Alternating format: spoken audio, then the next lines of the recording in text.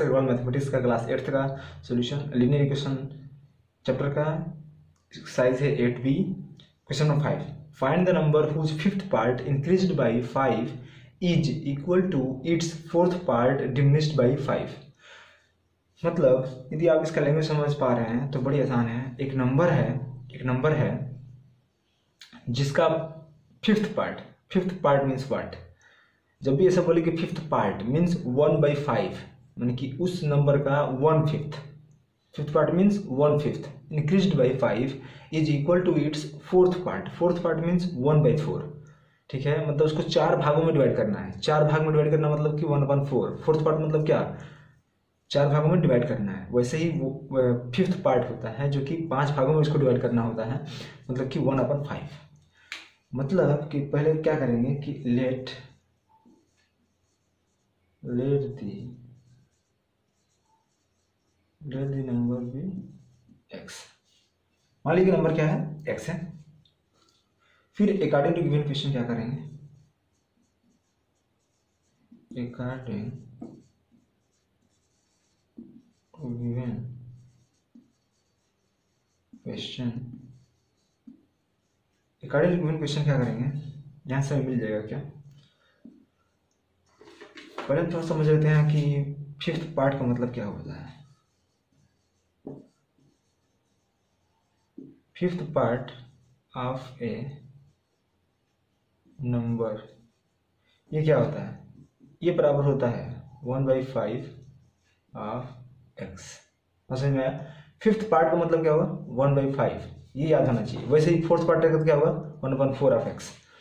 Okay, तो अब यहाँ बना सकते हैं बड़ी आसानी से। तो फाइंड द नंबर, वो नंबर प्राप्त करना है जिसका फिफ्थ पार्ट इंक्रीज बाई 5, मतलब कि जिसका फिफ्थ पार्ट बढ़ा दिया जाए 5 से तो बराबर होगा, इज इक्वल टू बराबर होगा it's fourth part diminished by 5। मतलब कि जब उसके फोर्थ पार्ट से, मतलब कि 1/4 पार्ट से क्या किया जाए, घटा दिया जाए, डिमिनिश्ड कर दिया जाए, किससे, 5 से, उसके बराबर होगा। ओके, तो बड़ी आसान है। क्या करना है, लिखना है 1/5 ऑफ x। ठीक है, फिफ्थ पार्ट निकाल दिए उसका, इंक्रीज्ड बाई 5 कर रहा है, यानी कि इंक्रीज बाई 5 जोड़ दिए, ये जो क्या होगा बराबर होगा फोर्थ पार्ट, मतलब कि आप लिख सकते हैं इसे 1/4 ऑफ x माइनस 5। जब इसे हम डिमिनिश कर दिए 5 से तो ऐसे हो जाएगा। फिर इसको जब सॉल्व करेंगे हम, हमारा जो मिलेगा यहाँ से, ये मिल जाएगा x/5 प्लस 5 इसको यहाँ मिल जाएगा x/4 माइनस 5। सॉल्व करना है इसको। सॉल्व करने के लिए अब क्या करते हैं कि सेम वेरिएबल्स वाले एक साथ लेते हैं, तो x/5 और x/4 को एक साथ करेंगे। मतलब कि इसको कर दीजिए x/5 minus x/4 equal to 5 को ले जाएंगे इधर, तो क्या हो जाएगा राइट हैंड साइड में, तो 5 माइनस 5 हो जाएगा यहाँ पे। और फिर यहाँ पे इसका हम लेंगे एलसीएम, तो 5 और 4 का एलसीएम कितना होता है 20।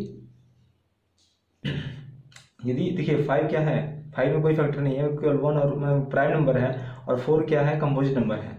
जब भी प्राइम नंबर कंपोजिट नंबर दिया हो तो उसका जो होता है एलसीएम, दोनों को अप्लाई कर देते हैं, वही होता है इसका एलसीएम।